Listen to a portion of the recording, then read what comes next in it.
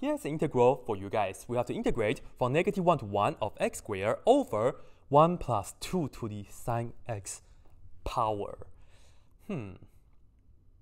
First of all, let me tell you guys that the answer to this integral is not 0 because this right here is not odd. But anyway, as always, please pause the video and try this first. Okay, hopefully you guys have a chance to try it, and now let me tell you guys that the integral right here is actually the same as the integral from 0 to 1 of just x squared, and this is of course nicely equal to 1/3. Although this right here is not odd, but we still have a really nice property whenever we have an integral in this form. And of course, that integral property is on my shirt already. Be sure you guys go check that out. Anyway, here is my claim for you guys. I claim that whenever we have the integral going from -a to a, if the top is even, I'll just put down even of x to represent an even function. And then the bottom, if it's 1 plus some number, I'll just put down b for the number. And the power here, if it's an odd function power. Then this integral is in fact the same as the integral going from 0 to a, and we have that even function only. That's all we have to integrate. And that's exactly what I did right here, because of course x squared is an even function, sine of x is an odd function, so we were able to go from here to here. And if you know this property, you'll be able to solve this kind of integrals in 3 seconds, or maybe even faster. You can do this in your head. Well, of course now we have to prove this right here. So let's go ahead and we will work off this from the left-hand side to the right-hand side, right? So here we go. We have to go from -a to a. Well, this is from 0 to a. Let's just cut this integral into 2 pieces. So let's look at the integral from -a to 0, and then we have the even function, even of x, over 1 plus b to the odd of x, right? And of course, we have to add from 0 to a, and of course, the integrand right here stays the same, 1 plus b to the odd of x, like that. Well, this seems okay because I have the integral going from 0 to a. I want to work with this a little bit, so let me do that on the side for you guys. Perhaps we can do some substitution because this number is kind of bothering me. We have -a. I kind of just want to end up with +a, so maybe we can somehow work with them much better. So let me just put down a note right here. I will just work out right here, just in case. No, I run out of space, so I want to have enough space here. Note, the integral from -a to 0, let me just write it down again. Even of x, 1 plus b to the odd, there we go, of x dx. Right here, I will do a substitution. What kind of substitution? Well, u sub, of course. Let u equal to -x, right? And of course, let's just do the work. X is equal to -u, and of course, differentiate that. We get dx equals -du. And now, put this back here. But of course, don't forget this is x going from -a to 0.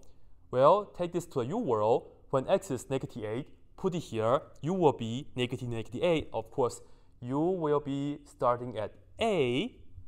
Put 0 here. You will still be end up with 0 like that.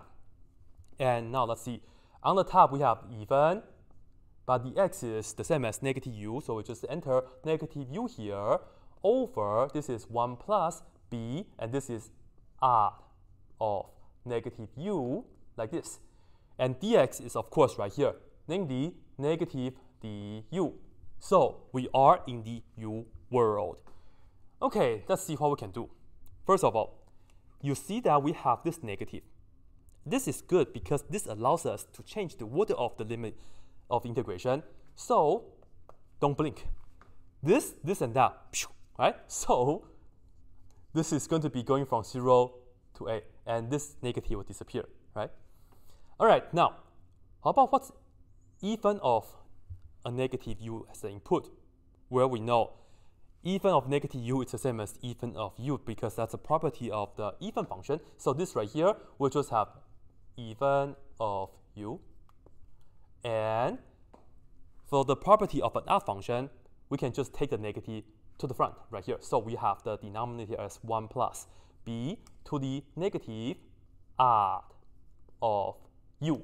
We still have the u, du, like this. Okay, so far so good, but we can make it better because, okay, we have the limits of integration being the same now, right?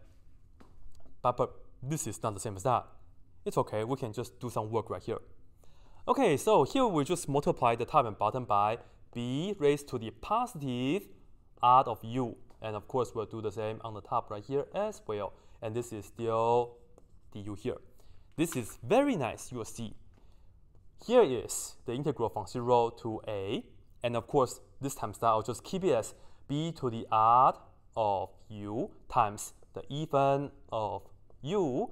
And this is over, this times that is of course just this, which is b to the odd of u. And this times that, well, it's just 1 because this and that, they add up to be 0 for the power. And of course, you just get plus 1 right here. And you have the du. And now here's the deal. Notice that we have a definite integral right here, going from 0 to a. And we're using u right here as a dummy variable. Keep in mind, the answer right here will just give us a number, right?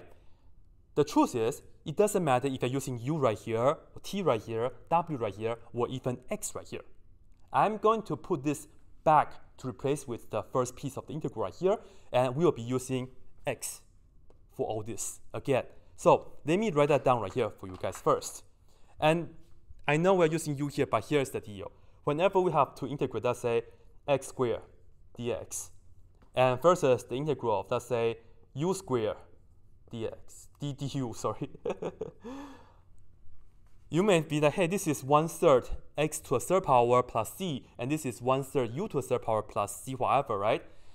Well, if you have to go from 0 to 1, 0 to 1, you can nicely put equal sign because this is 1/3, likewise, that's 1/3. So don't let the u or the x bother you at all, right? So that's the deal. Don't let u bother you. Anyway, right here, of course, we can put it down. And now, here is the beauty. Because both integrals are going from 0 to a, of course, we can put them together. And they have the same exact denominator, so you can just add up the top, and you'll see the following.